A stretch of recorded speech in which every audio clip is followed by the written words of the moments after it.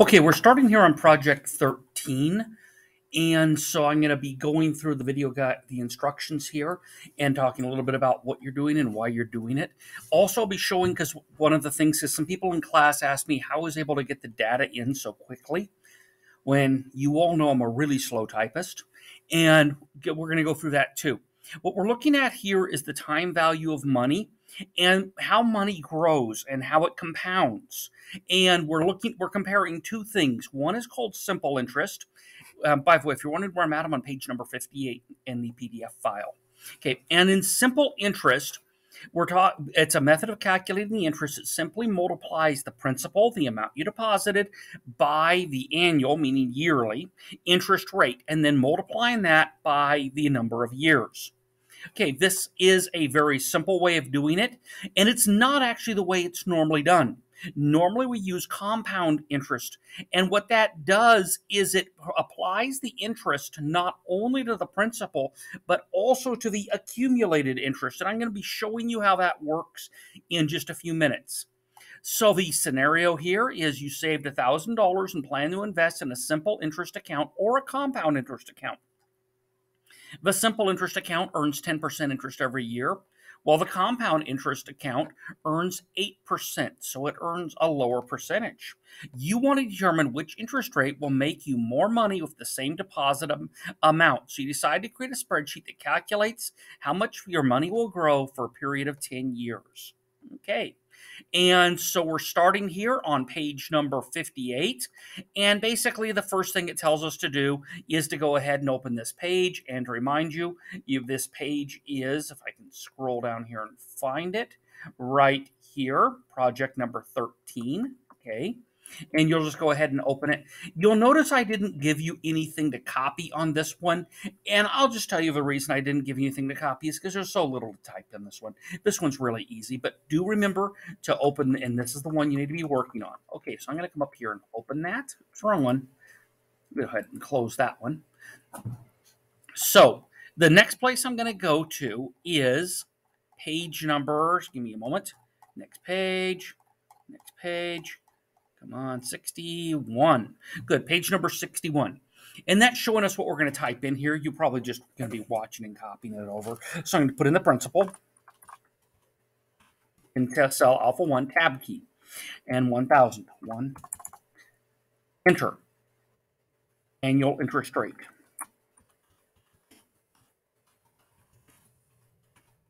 Okay, tab key. And yes, I do see I made a mistake there. Shift tab. And remember, if you made a mistake, you need to edit it up here, okay? A-N-N-U-A-L. U-U-A-L. Oh, it wasn't that big. Okay. Now, again, I'm just going to press the tab key. That's going to move me into this cell here. And when I start typing, it's going to go over this. Don't panic. That's not gone. 10%. Remember, percent's a shifted 5 there. Enter, enter, enter. Now I'm there. Year.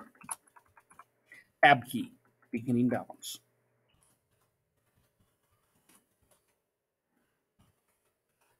Tab key. Simple interest earned.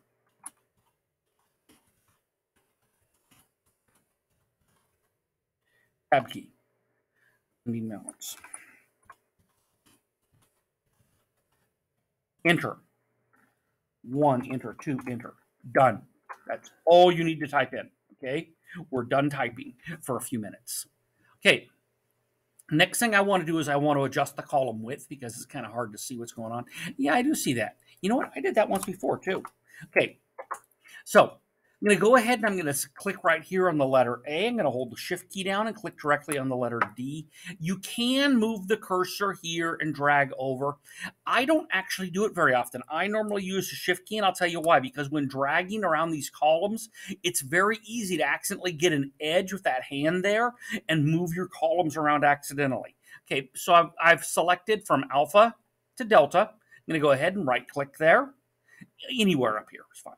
Resize columns A through D, fit to data. Okay, good.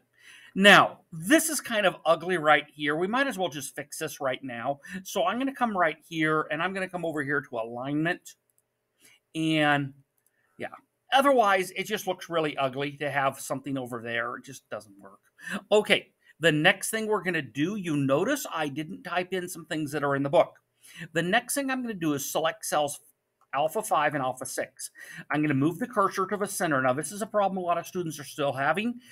Don't try to get right on the edge. You're trying for the center. Press and hold the left mouse button down, drag down until your cursor's in the center of alpha 6 and release. Now we're going to go to the autofill box. The autofill box is this little tiny blue box right here. And I'm going to move my cursor over. It's going to turn to a cross. And somebody asked about the use of the word cross. One line is crossing the other. It is a cross. Okay, now I'm going to press and hold the left mouse button down. And I'm going to pull down until that cursor is in the center of alpha 14. And I'm going to release. And it's going to autofill all those in for me. Okay, now here's a place where the book actually goes wrong, and I don't like what they did because they did it wrong. So I want you to click in cell B5. You see where I'm at, and type equals and B1. Okay, I'll tell you how I normally do this, just why I was looking and trying to figure out what cell it was, because normally what I will do is instead of typing in B1, you can do that, is I will just come up here and click on that cell, and you see that it put it in there for me. I'm going to hit enter. Now, here's the thing. Do not accept the autofill, okay? Don't accept the autofill suggestion because that's, again, wrong. So equals B1. Now, the reason this is more correct is because if you came in later and wanted to change your assumptions, you only have to change them here. You don't have to go looking into your spreadsheet to figure out where you need to make changes. It simply is more correct. You should not hard key in numbers into a spreadsheet. What I should say is really hard key in variables, but that's getting a little bit harder. So the next thing we're going to do is we're going to rename this sheet. You're used to seeing these things that say sheet 1, just say sheet 1. We want to change that name. So I'm going to come down here, put my cursor over sheet 1. I'm going to double click, and I'm going to type in simple interest. Okay, and hit enter. So we've named this tab Simple Interest. There's a reason we're doing it, and we're going to go back to that later. So don't assume that it's pointless. Now I'm going to come up here and click on cell B1. I'm going to change it to currency, and that's right here.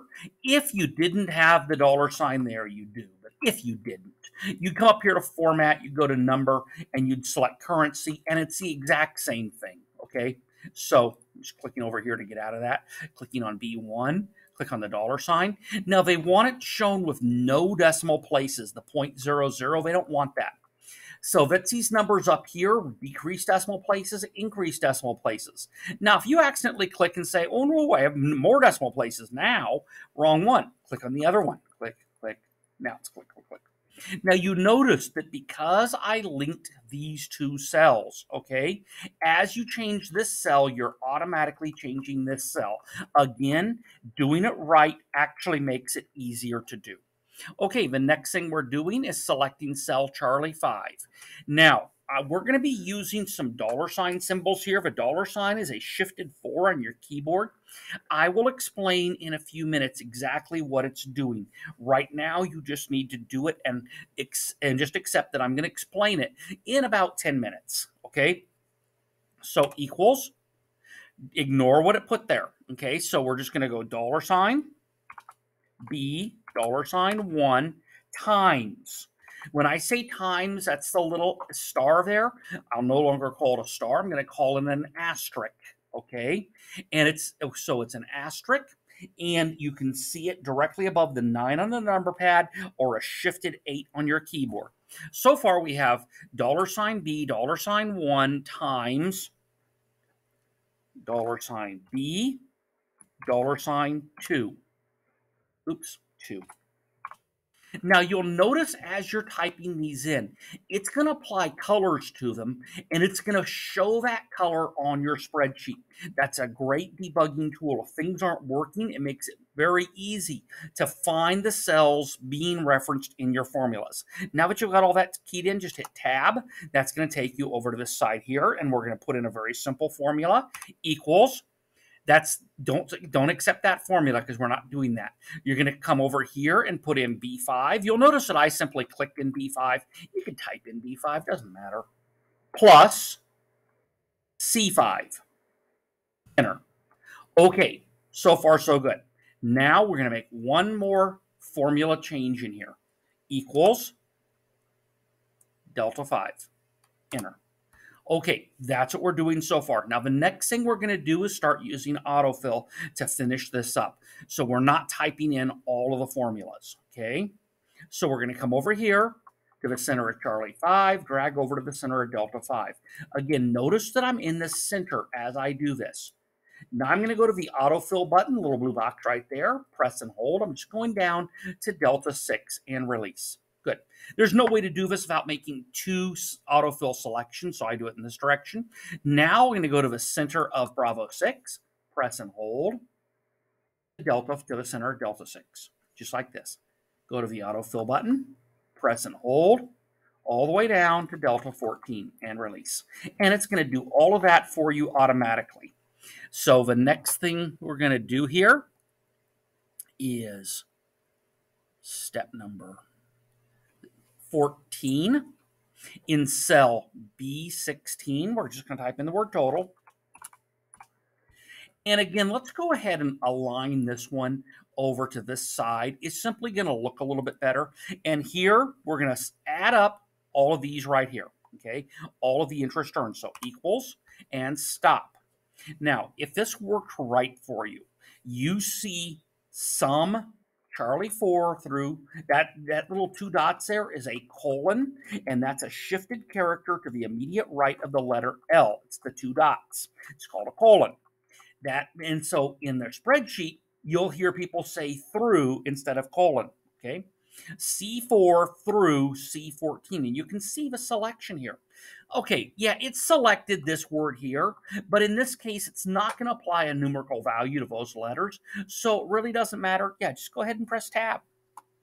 Okay, now I want to format this so it looks like these up here. I'm going to click right about there. Actually, it doesn't matter where I click, to be honest. And I'm going to click on the Format Painter right here. We used the Format Painter in the previous class. And you notice there's sort of a dotted line around that because it's going to be using it. And I'm going to come over here and click on this. Now, the only other thing the instructions say to do is to increase that to 2 decimal places. And you saw what I did there. So this one is now done. So let's go ahead and start on the next sheet. We're going to create a new worksheet. This is something we haven't done before. You see the plus sign down here, and if I float over it just right, it says Add Sheet. Go ahead and click on that. You see that it says Sheet 2. Yeah, I am going a bit fast because I figure it's a video. You can stop and go back if I'm, being slow or if I'm being too fast.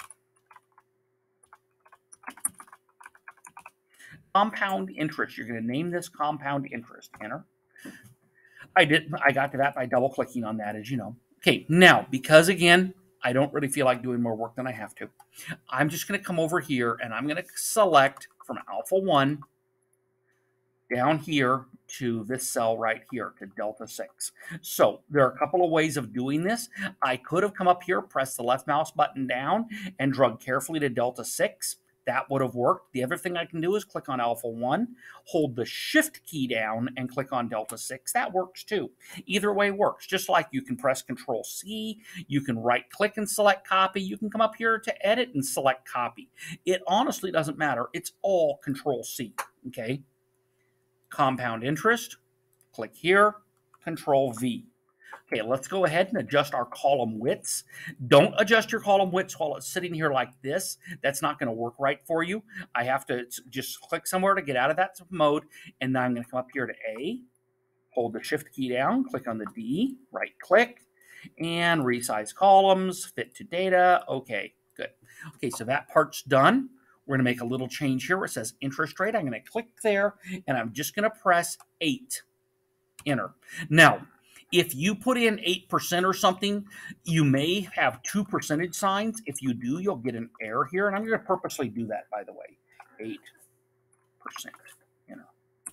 See, you'll get some errors, and that'll tell you that you did something wrong. So I'm going to go ahead and click in this. Remember, we edit a cell up here in the formula bar, so I'm just going to get rid of one of those 2% signs. Enter.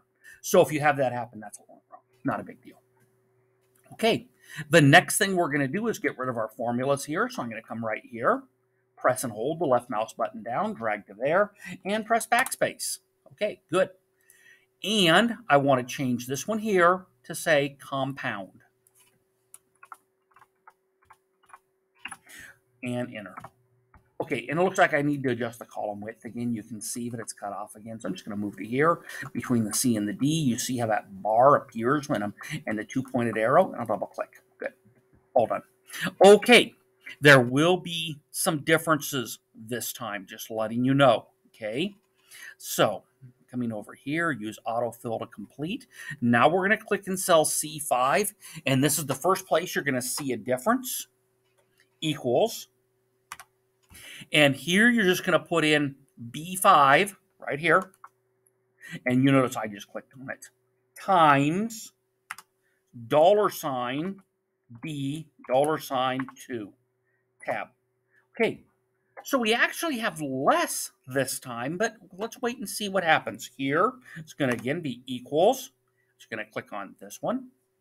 Plus. So B5 plus C5, enter.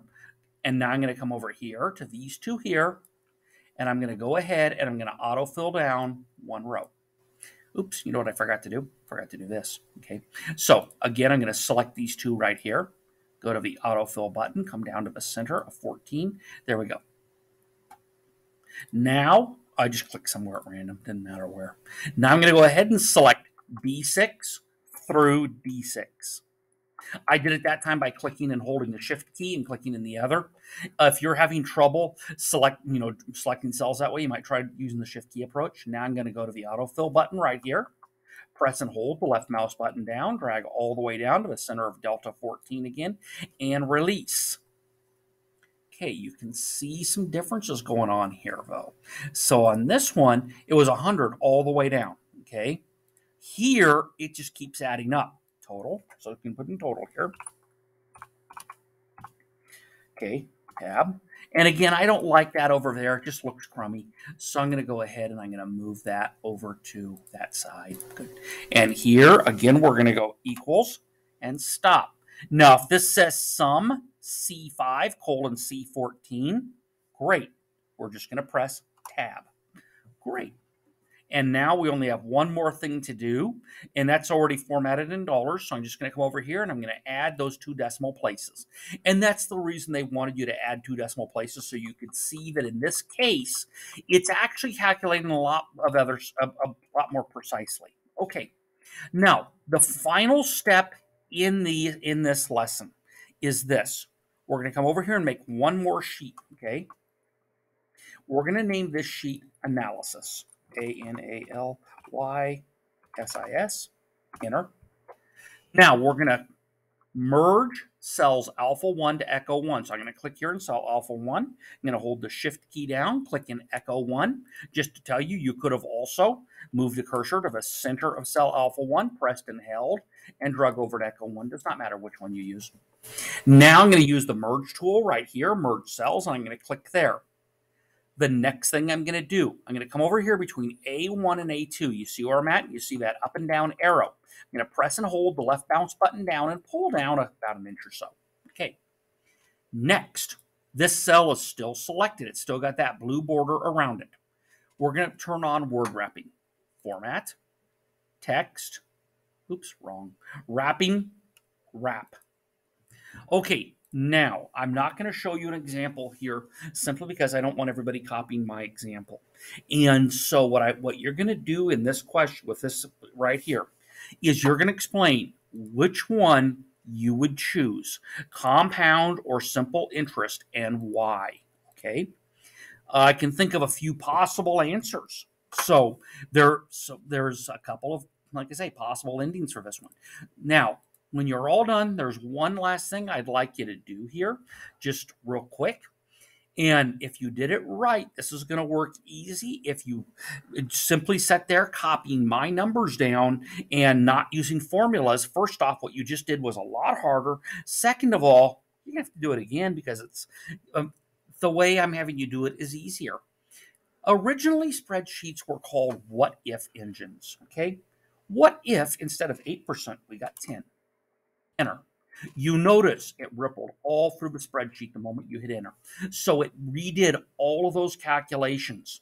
I mean, you could say, well, what if I put in 1,200? And again, it's going to redo all of those calculations for you very quickly. When you turn it in, I want it to say 1,010% here. 1,000 here, 10% here. Okay. And so here we've got this one here at 10%. And you can see that the total in 10 years at 10% with simple interest was $1,000 because every year it's simply multiplying the interest by the principal.